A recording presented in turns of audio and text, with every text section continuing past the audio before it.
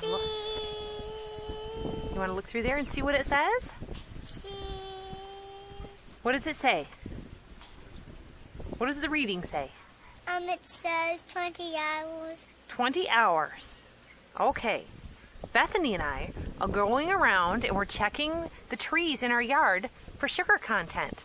Yeah. So this is a refractometer. It's not refractometer, but that's how it looks. Refractometer. And this will measure your sugar content in your sap, raw sap. So with this, it actually goes up to 40. The actual measurement reading on it says 30. But this will tell you if you have 2% sugar in your sap, or if you might possibly have 4. So the way to do it... Your camera out. Oh, we're making a little movie for all of our friends on YouTube today, right? Yeah. Okay, we're showing them how we know the scientific way. Yeah. Yeah. So this is the scientific way to find out how much sugar we have. Yeah. Okay. So you can... This is how much sugar we have. This is how much sugar we have. I just take a little drop on my finger. Don't take it from the tubing because you get condensation built up right on your tubing. And then you might just get a drip of water, not an actual drop of sap. So I've got a drop of sap here on the plate. What? Uh-huh. And just close that down. And then we can look right into there. And I've showed this before, and I don't know how well it'll show up on camera. It's hard. So, this is actually telling us that we have 2% sugar in this tree. This tree right over had 3, and this one had 4% sugar. So we're doing super awesome. That little visit to the woods the other day yielded us 200 gallons of sap between the yard and the circle of the woods.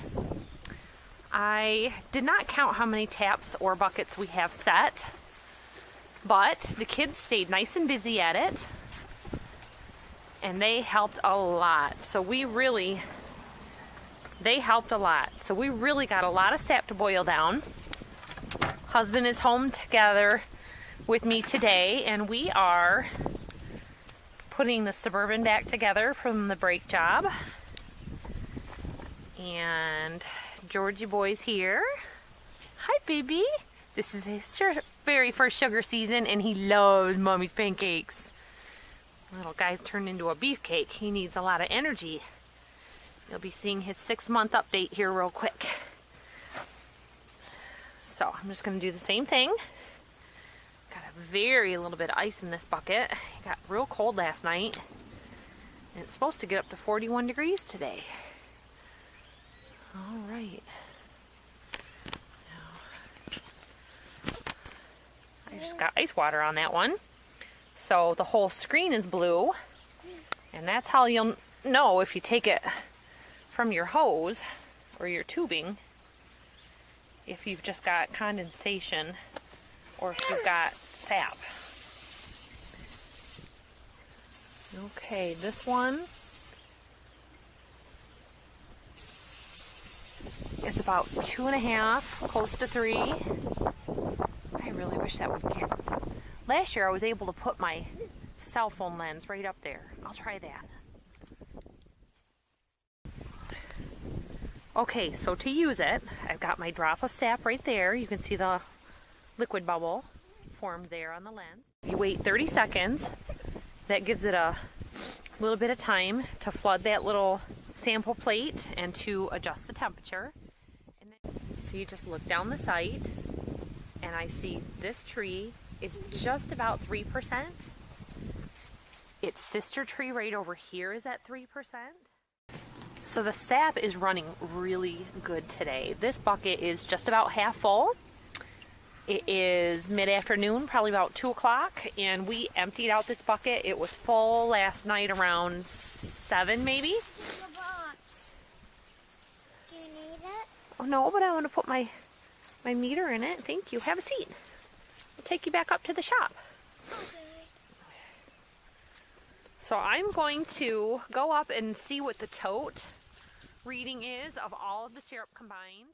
So we're going to go up and go measure the sugar content of the combined syrup in the tote. So obviously it's not going to all end up being 3 or 4% sap because you're mixing it with 2%. With it all combined in there, you know, we might end up with 2.5 or 3%, which would be really great. Every little bit helps. The good dry wood cooks it a lot faster, but having a higher sugar content, just to know that you're going to be done a little bit sooner than you might expect.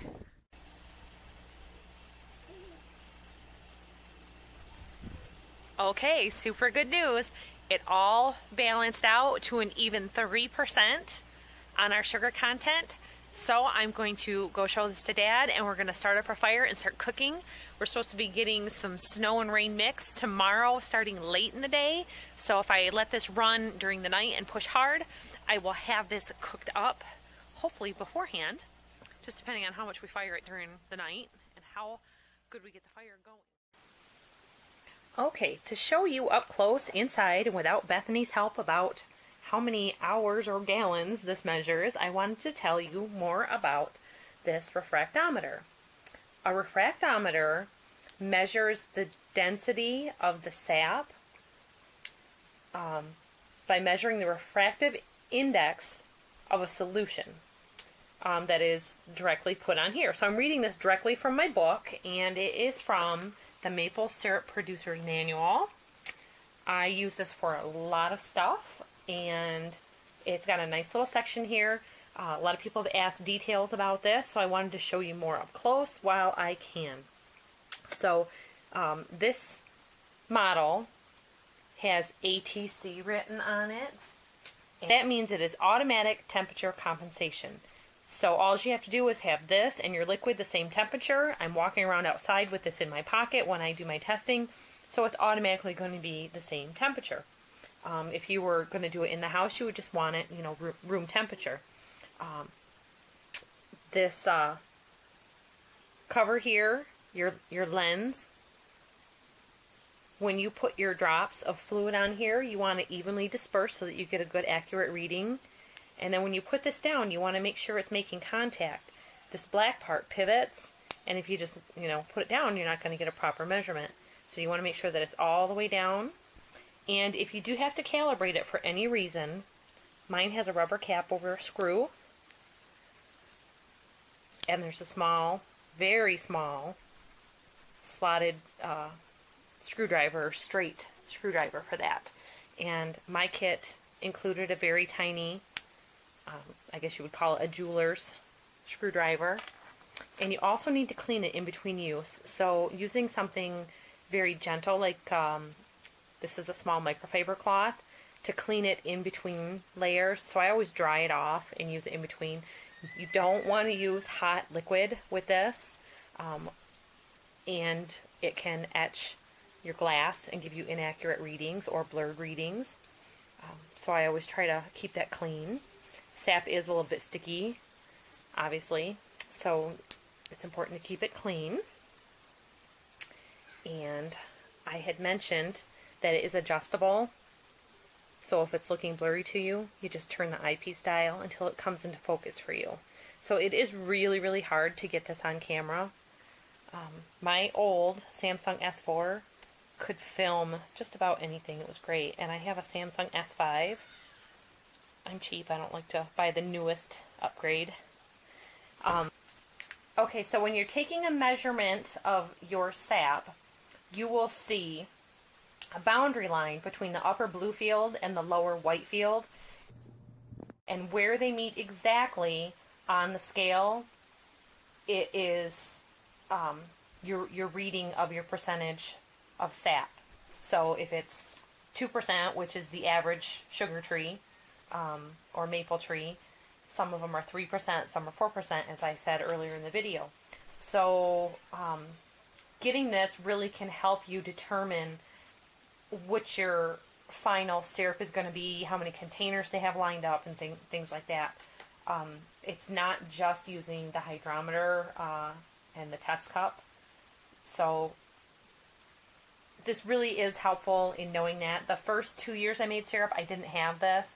And from the maple syrup supplier, I think it's roughly $46. There are digital refractometers also that are very expensive. Let me show you a shot of that.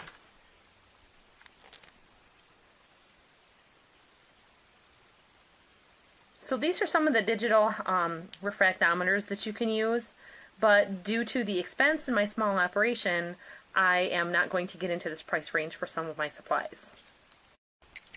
Okay, so just to show you about the expense of this, I got out my catalog for maple syrup supplies, and this refractometer is from 0 to 10 degrees, and mine goes, the reading says 30 degrees. It is $98 for just the simple version.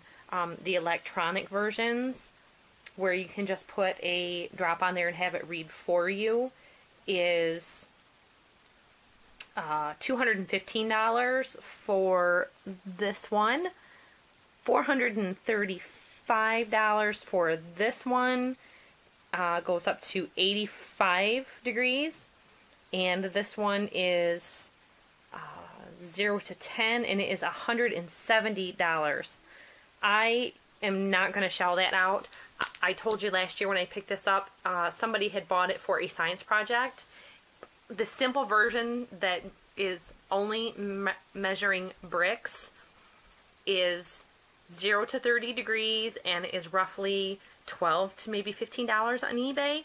That's fine and good enough for me. I just need the simple reading to be able to do that.